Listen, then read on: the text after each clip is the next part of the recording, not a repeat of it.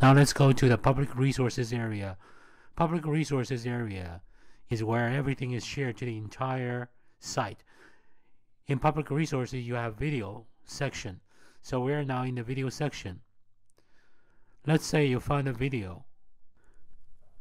You can play the video in the full screen mode. Let's say you find this video interesting and you would like to share. You can click on share. In Wahola, there's a very cool feature. You can share everything through the social media. You can click on Facebook button and log into your own Facebook account. You can repost this video into a group or to your own Facebook page. Choose the group, click on post.